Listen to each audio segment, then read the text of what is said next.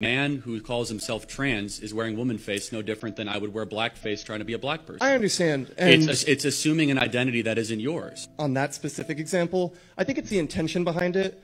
The intention is completely irrelevant. It's the action that we must judge. Exactly. Correct? Well, so if somebody robs a bank because they're poor, they should still go to jail, regardless if they're poor or rich. If somebody appropriates a womanhood identity, they could say, well, I just wanted to be happy, or I just wanted to win the NCAA championship because I wasn't able to compete against men.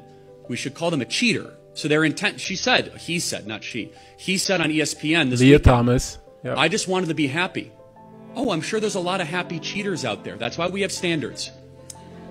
Preach. I feel like you're giving a lot more malicious intent to these individuals. But it's irrelevant. They're doing something evil.